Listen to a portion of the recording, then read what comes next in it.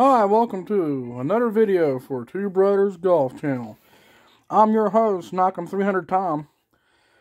Today, we're going to talk about golf grips. Most people overlook golf grips. If you're serious about golf or wanting to get into golf, go do a club fitting, because you will be getting your grips based off your hand size. They got jumbo grips, mid-size, regular. And also, yeah, I'm taking all these videos inside right now because it's in the 30s here. Can't be out on the course. It's too cold, but I'm still going to post videos. And then, of course, when the weather gets back out, we're going to be filming match play matches. Got a lot of cool content coming up on the course. So, hit that subscribe button. Like our videos. There will be a lot more coming. You will not want to miss this when golf season starts.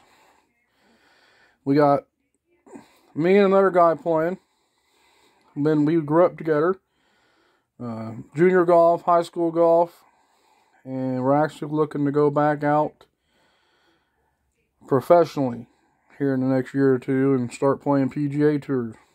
Well, maybe not on the televised TV PGA Tour, but there's still PGA Tour events and you can get on PGA Tour playing.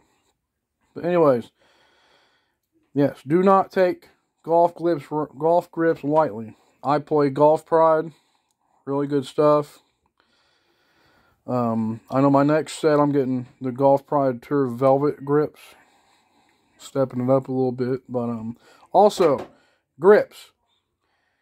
The average golfer plays 60 rounds a year. Grips are recommended to be replaced every 40 rounds or once a year.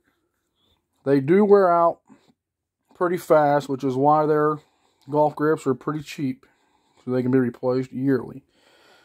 We recommend every 40 rounds or once a year. Go get your grips changed, like I said. So if you're getting into the sport, or maybe you've never been fit for clubs, go get fitted. It makes a huge, huge difference having clubs that are made for your swing and your game. Go to a local Golf Tech. I think it's like $125 for an iron fitting, $125 for a driver. Get the putter done, you're looking at like $250. And they will order the clubs from the manufacturer made to your specs. So yeah, that's what we got today for golf grips. Our last video was about tee height. Like I said, we'll be able to get more into it when we go play. We got interesting content coming up on the course. So hit that subscribe button. Please like us. Have a great day.